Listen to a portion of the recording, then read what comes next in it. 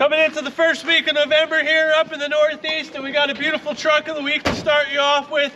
2003 Mack CH613.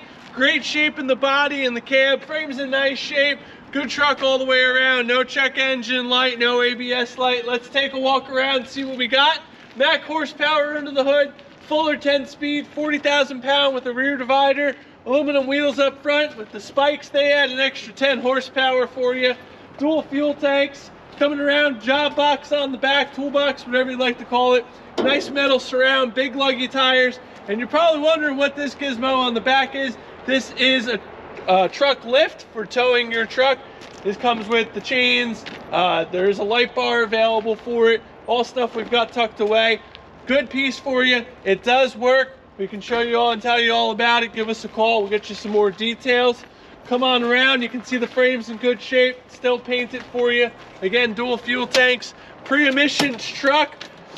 Come on in. Air ride seat for you. Again, Fuller 9-speed. Good old American CB up on the dashboard.